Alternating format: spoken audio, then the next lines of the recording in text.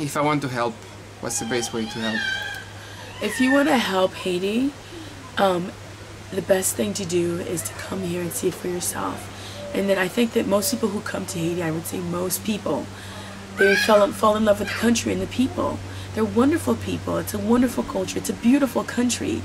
It's, you know, and I think that if you can come here and you see what's needed, then you'll know what to do with your money. Because when you sit at home in some country, you're listening to these horrible stories, you're detached from what you're hearing. You can just say, I'll just give them a couple dollars. And you don't know if the money has reached these people, which often it does not reach them because it's somehow squandered around, or, you know, like for example, there's all these international people here sitting in some sort of resort that they've made for themselves. They do not see what's happening to these people as I see happening when I've been in the streets. Come and see what's happening. It will change your life. It would educate you. People's ideas about Haiti has to change in order for them to help.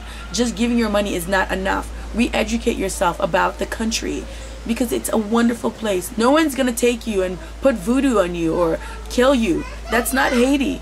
These are stories that we've been hearing in the media. However, what's funny about this whole issue is that lots of people, Caucasian and Europeans, come here and buy land and build these resorts for themselves, private resorts, these amazing homes for themselves, and then they keep it for their families and their friends, and they vacation here, and they don't feel unsafe.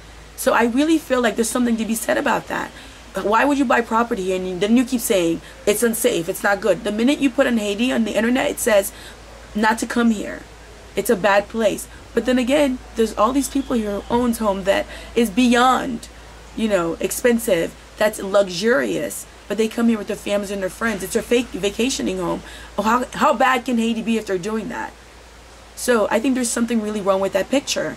And then when you go down the hill and then you see these, you know, $500,000 homes being owned by these Europeans or people who are not from here, exploiting the country, but then they're saying it's horrible to come. I think that's really terrible. It's contradicting. It's a contradicting. It's very terrible. But that's what's making this country like this, the way it is. Thank you very much for your time. I agree in every word you said.